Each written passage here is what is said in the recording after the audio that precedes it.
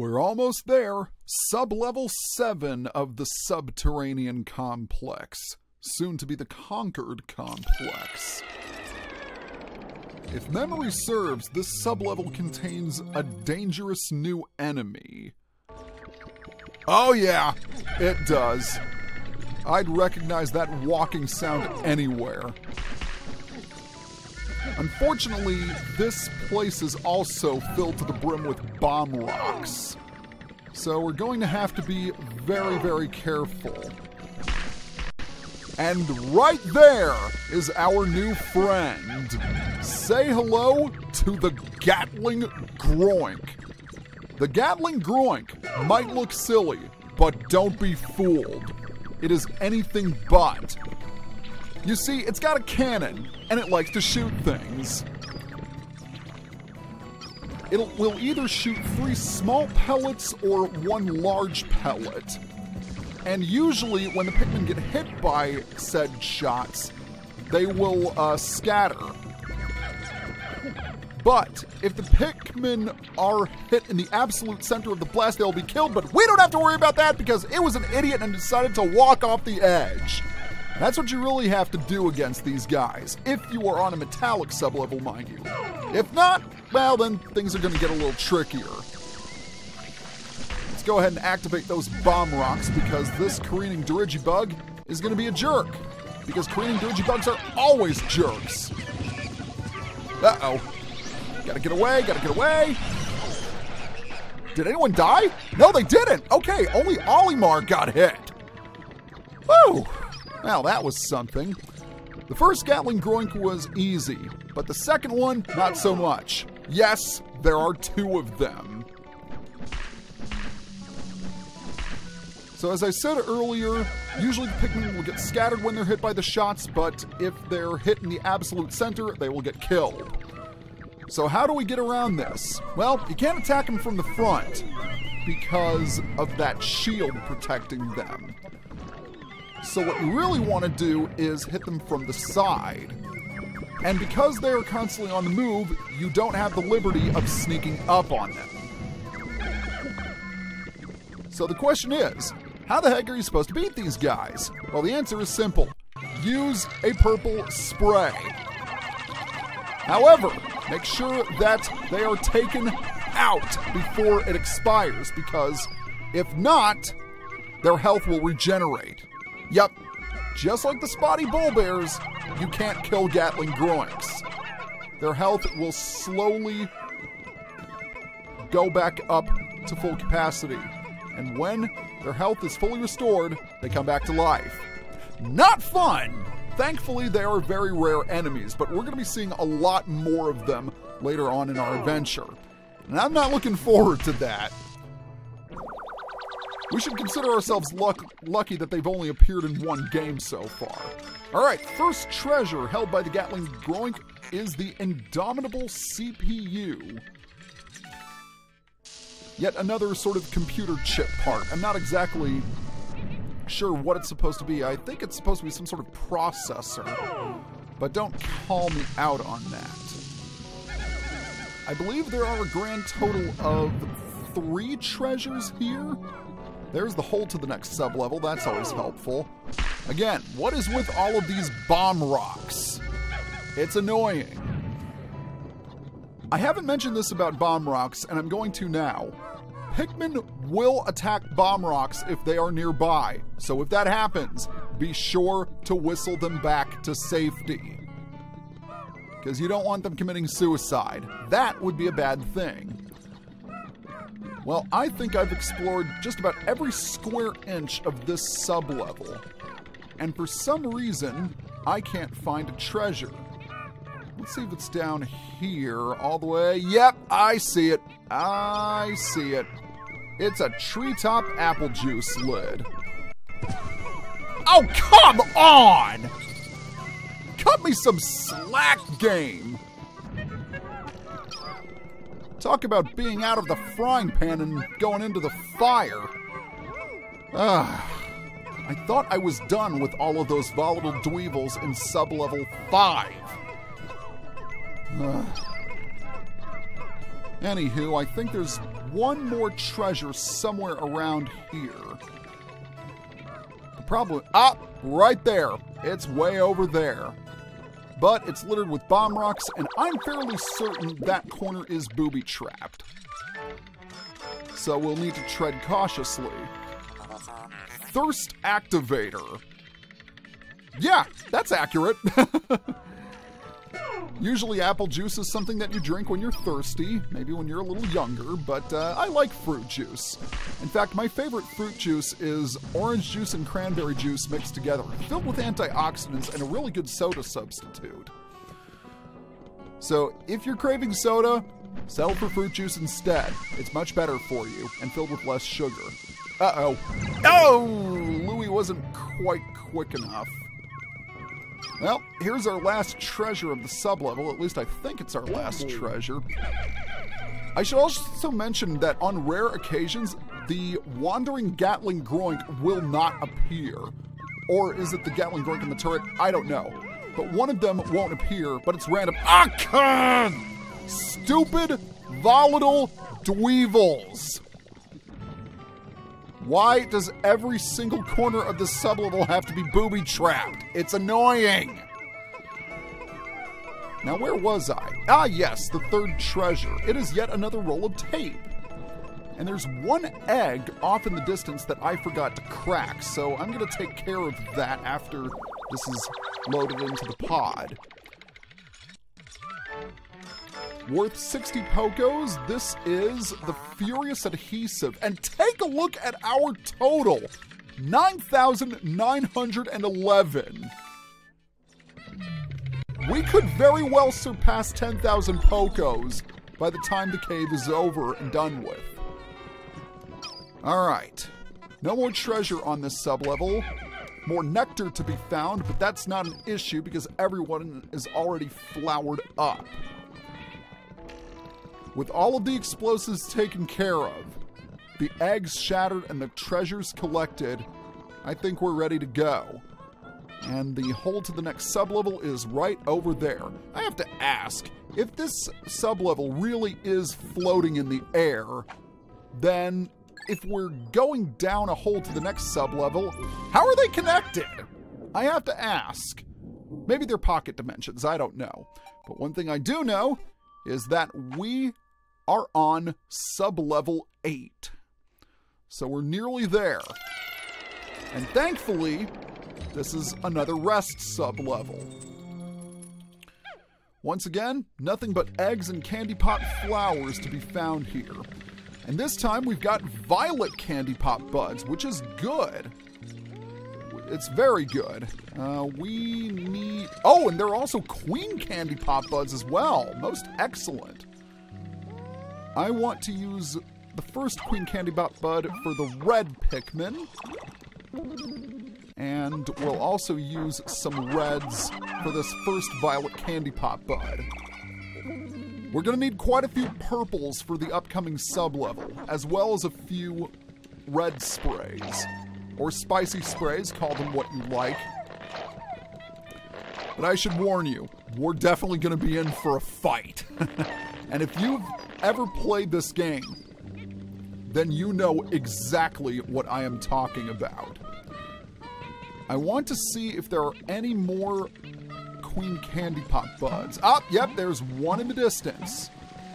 Alright, I think we're going to use this one for the yellows. These queen candy pop buds are also great if you've suffered a lot of Pikmin losses, because they can somewhat compensate for that. A couple more sprouts to be plucked. Very nice. I didn't think about this until now, but yeah, we could repay the entire debt by the time the cave is over and done with. I wasn't really checking my Poco meter, but yeah, that could very well happen. I know what the treasure is at the end of the sublevel, but I don't exactly know how valuable it is. If it is worth at least 89 Pokos, then we'll have cleared the debt. But we can focus on that later. Right now, let's go ahead and fill her up. Just fill her up.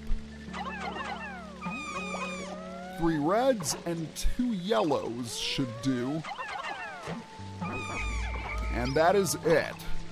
Thankfully, there are a lot of eggs here.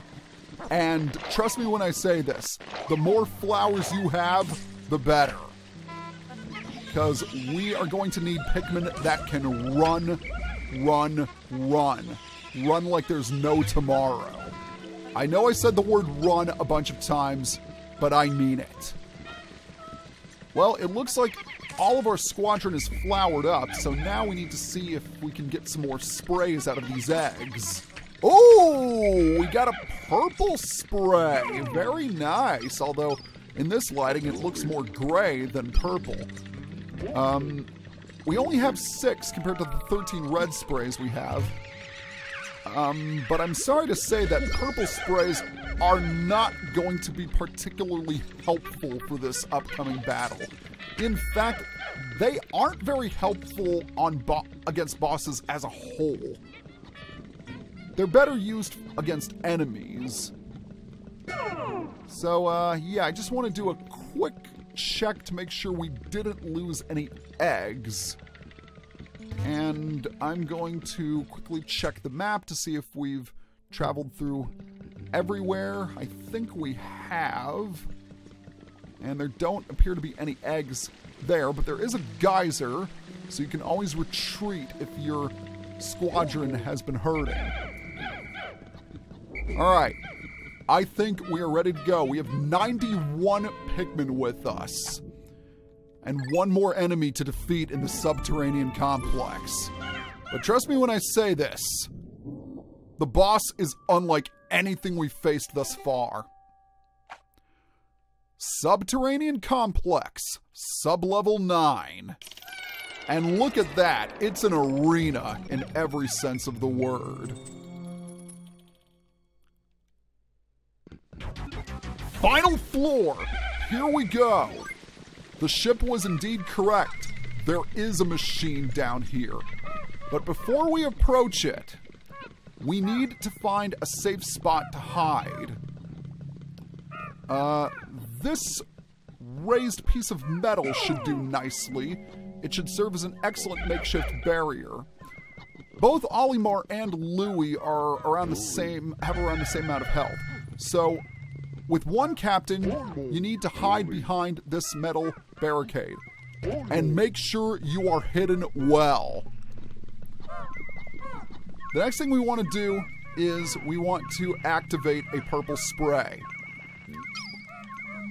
And now that that's happened, when you're ready, attack the boss! This is the second arachnoid boss we have encountered. Say hello to the man at legs. But like any other arachnoid bosses, does it stomp you? No! It uses a freaking machine gun. Needless to say, this is incredibly dangerous. When it retracts its firearm, you need to head back to the center, and then you need to throw Pikmin on it when it lowers.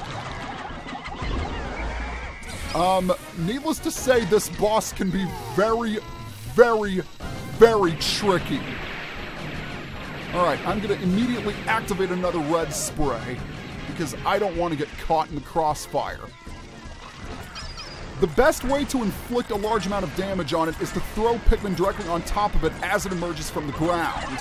However, this doesn't work in the new Play version because the man at legs is invincible when rising from the ground. And thankfully, it's perfectly content on shooting Louie rather than Olimar. But make no mistake, I lost God knows how many Pikmin the first time I played this boss. It's no joke. Uh-oh. Oh, geez, this could get a little dicey. Come on, run, little purple Pikmin, run! Oh, wow, he made it. Very nice. Made it like a champ. Okay. Don't stray too far from the center because you don't want the man at legs shooting you from close up, because it can quite literally hit anywhere. You'll also need to know how to use your C-stick for this fight. Those skills will really be put to the test. Okay, it's almost done. Come on, come on, come on, come on, come on! Yeah! There we go! Kaboom! I don't care if there was lag. That man at legs is gone, and he left behind a treasure. That mechanized monstrosity is no longer functional. An insect and a machine forming a symbiotic relationship? Life forms here are beyond odd. Initiating area scan. Glass sphere detected. You can definitely do this fight without red sprays, but it's gonna take a lot longer. And if that's the case, you might want to use red Pikmin instead of purples. It's just that purples do the most damage, but they are also by far the slowest. And that can make avoiding the man at legs shots a difficult task. Oh, I can't believe I did that without any losses. That was incredible. Nevertheless, he left behind a light bulb for us, and this light bulb is going to come in real handy. Notice how the entire area got brighter? This is why. Yes, we did surpass 10,000 Pokos with the Stellar Orb. If I combine this glass sphere with the synthetic sun I have been secretly developing... Processing complete. I have manufactured a solar system. The artificial sunlight it emanates will brighten underground areas. Yeah, no longer do we have to walk around in the dark. The areas are much brighter, allowing us to see our surroundings more easily. That's pretty nice. Let's go ahead and check out that solar system right there. It's in the upper right corner. We also have the Metal Suit Z that we obtained from the Pileated Snagret. Only 4 treasures in the exploration kit left to obtain. But we can worry about that later because we have emerged victorious over the mechanized monstrosity that is the man at legs. Get it? It's called man at legs. It's a pun on man at arms. All right, 16 treasures, no deaths. The cave is complete. Most excellent indeed. And with the conclusion of the Subterranean Complex, we're done. We repaid the debt, and all is well.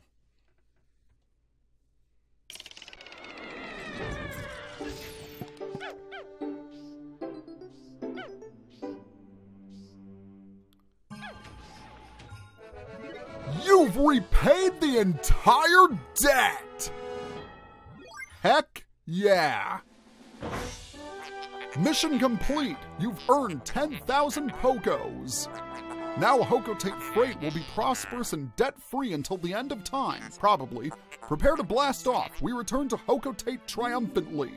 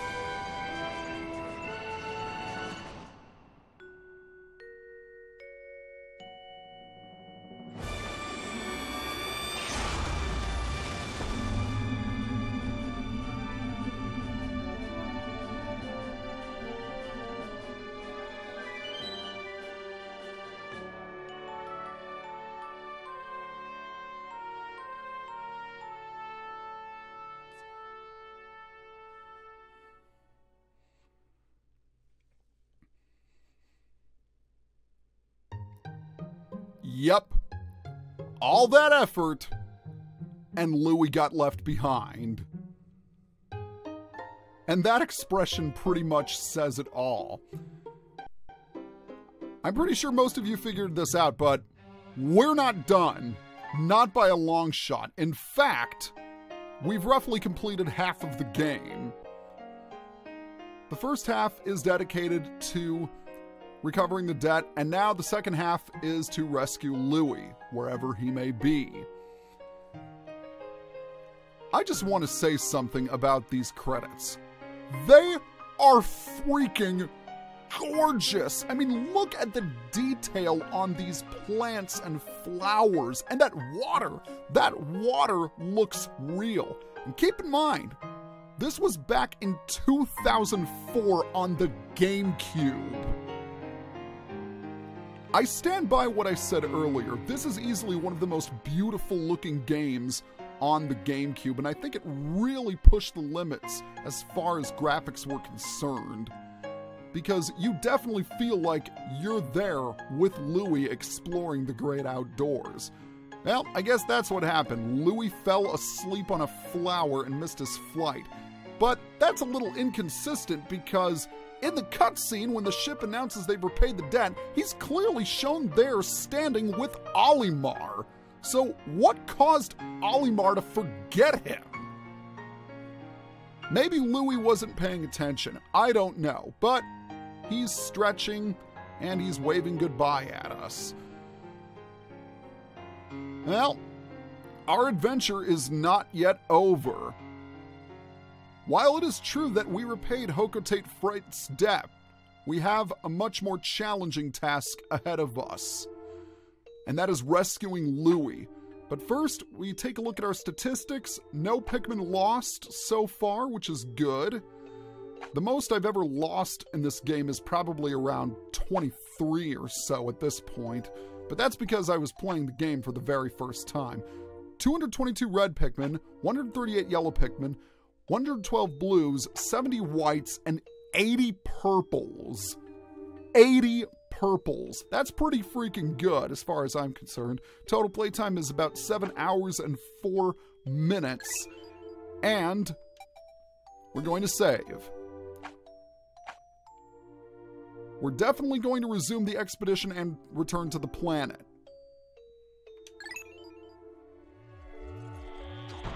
Thanks to you, our company has been saved. Hurrah! What? There's still more treasure? Good gravy. If we collect it all, we'll be filthy rich. Louie! Or not. Where's Louie? What? You lost him? In that case, I shall go. We have a new captain, and not only that, we've unlocked a new area. Upon repaying the debt, the fourth and final area is unlocked, the Wistful Wild. Before we end the video, let's go ahead and check the Piklopedia. The obvious journal entry we want to establish is the man at legs. And take a look, now we have empty slots containing all of the enemies we have not yet encountered. But let's start with the man at legs. Man at legs, Pseudo-Arachnia navarronia, arachnorb family. This species of the arachnorb family fuses with machinery at a crucial point in the maturation process, giving it the ability to fire energy bursts from the launcher beneath its orbital torso. However, the man at legs itself is not in control of this weapon. Instead, the mechanical portions of its structure appear to automatically acquire and attack targets. The man at legs has a gentle disposition, and as a member of the arachnoid species, it has no natural enemies. It is particularly difficult to understand why this species would develop such awesome offensive capabilities, leading to rumors among the scientific community that it was the machinery that approached the arachnorb and proposed the symbiotic relationship. Yeah, straight out of a science fiction movie, isn't it? Alright, let's go ahead and check out the bumbling snitchbug because this journal entry is rather funny. Bumbling snitchbug, Scarpanica dufenia, Scarpanid family. This is a variety of snitch bug. Its most interesting characteristic is that it likes to snitch leaders. Yet barring wanton carelessness or incompetence, leaders are not easily captured. Any leader caught by this creature is clearly an idiot, which is why this creature is also known as the exposing snitch bug. There are several known varieties of snitch bugs, but research has stagnated despite it being such an interesting species. And let's check out the Louie's entry on the munged weevil. Exposure to even extreme heat doesn't seem to rid this creature of deposits of potent gas. It's probably best for everyone if you avoid eating this hazardous fare. Insightful as always, Louie. Let's check the treasure hoard. Did we collect any treasure series? Yes, we did. You've collected the Hyper Technology series. Everyone loves a new gadget. And is that it? Yes, it is. All right, let's go ahead and check out the vacuum processor. We recently found all sorts of mechanical parts scattered around a cave. The walls and floor were constructed of solid steel. Perhaps it was once a great military fortress? I decided to name it the Subterranean Complex. Yes, indeed. Let's go ahead and check out the solar system as well. Oh, I also want to check out the fossilized Ursidae, because this entry is pretty funny. This dead beast has the form of an animal, yet it is encased in an organic compound. I've concluded that it is a groundbreaking biological discovery. The ship says it's nothing more than a wooden statue. I wish it had more of an imagination. No, then it would probably talk even more than it does now. That would be bad. That's really funny. All right, let's check out that solar system, or the stellar orb as it's known. The technology behind this impressive gadget is totally unknown to my people. It appears to replicate the intense solar beams of the sun. Space exploration has given me a ghostly power. Maybe I'll use this orb to catch a few rays. Not an unreasonable thought, but I think we're going to go ahead and end the video for now. So next time on Let's Play Pikmin 2, we are going to head back to the Valley of Repose. See you guys next time.